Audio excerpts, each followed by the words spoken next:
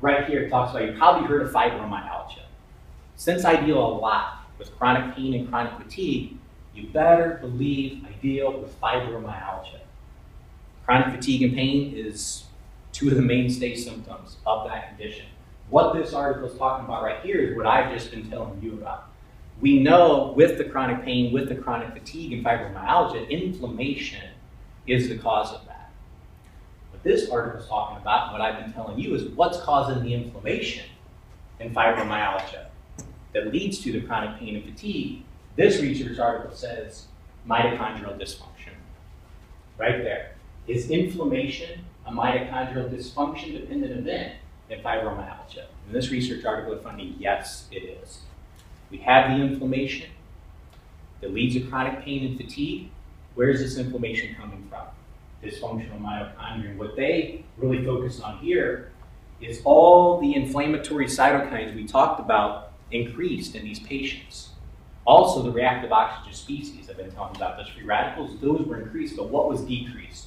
In this research article, you can see right there in those patients, what was decreased was CoQ10 for all those reasons we just talked about.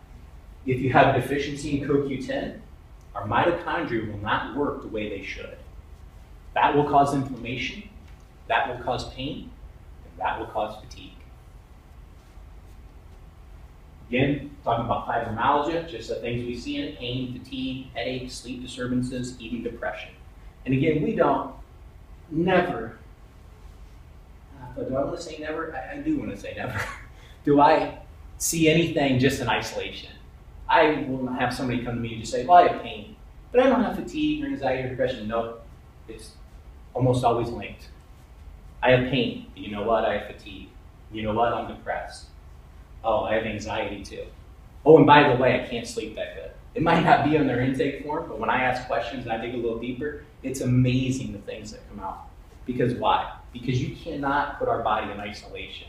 You can't just say, oh, well, my knee and its pain.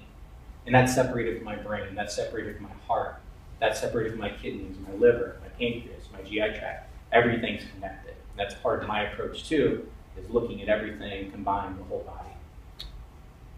Just talks about here more of the deficiencies in fibromyalgia and the mitochondrial dysfunction. You can see the deficiencies.